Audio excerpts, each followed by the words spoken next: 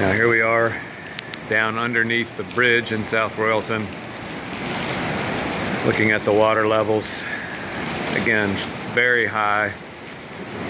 It's moving quickly, rapidly. A good bit of rain is falling. You can see the rapids over there are pretty intense. Now normally you could walk down here a good bit. There would be several feet of drop off, and even like a small beach area right here where you could get down, and you know, there's rocks here and whatnot where people will sit and observe the water.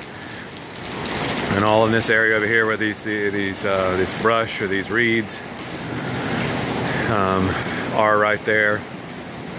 That's a place where there's normally quite a bit of sand, and my kids have gotten out there me and the kids get out there and throw rocks and have fun and whatever, but can't do that now.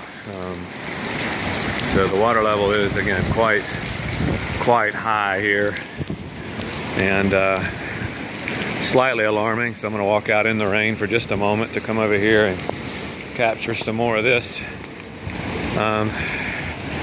Again, these are large rocks here that you can normally go all the way down. They extend quite a ways out into the river space here. The water is so high, you can't, there's no getting down there to do that.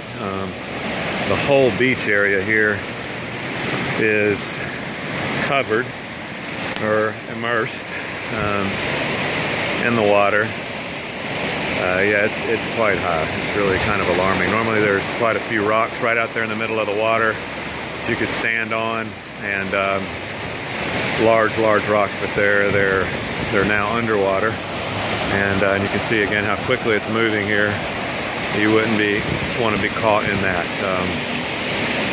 So a little bit alarming what's going on here. We're hoping that the rain will stop. I don't know what the forecast is, but a lot of snow, a lot of rain in the last week or so. And we're praying that this will stop here soon.